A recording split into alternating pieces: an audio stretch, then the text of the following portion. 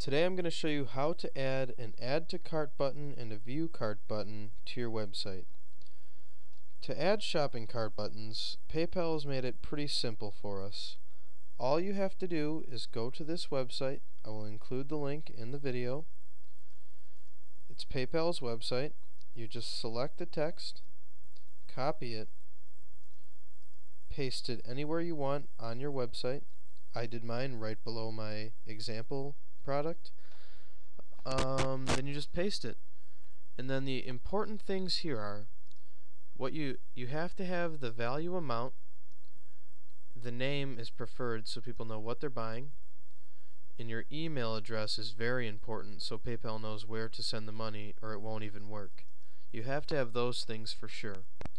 Once you've done that, your Add to Cart button will be pointed to your email address and people can start buying products and paying with PayPal on your website. To add a View Cart button to your website, similar process. You scroll down, here's the View to Cart button.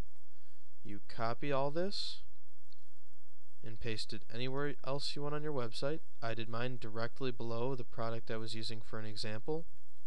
It's also important that you include your email address and other information as well so PayPal knows whose cart to point them to. So people can view their cart, see what they bought, how much it cost, and how to pay. And then PayPal also has another option to have automatic buttons where you pre-fill all your information and then it automatically creates a button for you and then you paste that code onto your website as well. I just prefer this method. I'm comfortable using it and it's just easier for me to use. If you have any questions about the Add to Cart buttons or any other buttons for PayPal, comment the video or send me a message. I'll help you out. Thanks for watching.